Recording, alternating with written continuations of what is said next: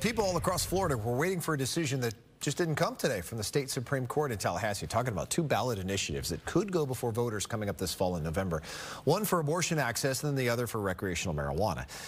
Well, we now know we've got to wait until Monday to see if justices will allow them, because Good Friday's tomorrow. The court is out. Fox 13's Brown Hardano's here now to catch us up on where things went. Hi there, Brown. What'd you find out for us? Yeah, so Mark, supporters of both issues first had to gather thousands of signatures to even get these ballot initiatives before the judges. And as you just mentioned, the court is closed tomorrow for Good Friday, so many are still waiting on that yes or no.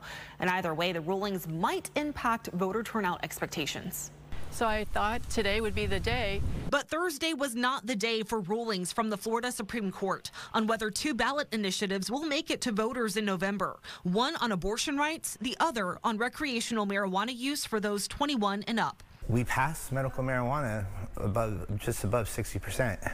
Ybor City hemp dispensary owner Carlos Hermida believes there's favor for recreational use. He's part of Suncoast Normal, a group advocating for legal cannabis in Florida. We have done quite a bit of research since the beginning of the organization. And we found that cannabis, whether adult use or medical, tend to always have some sort of benefit to the person using it. But not everyone sees it that way.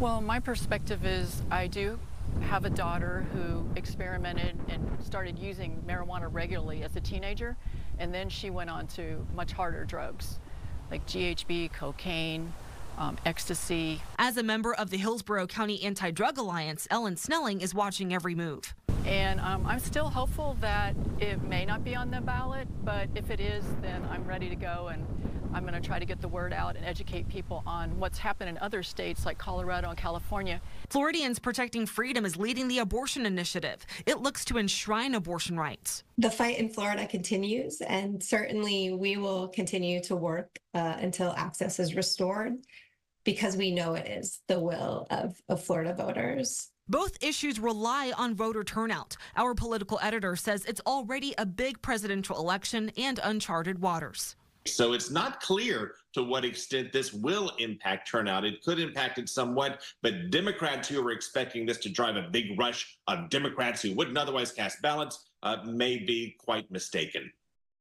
Now, the Florida Supreme Court will be issuing its out-of-calendar opinions on Monday, and those rulings, along with these ballot initiative decisions, are expected to come down at 4 p.m.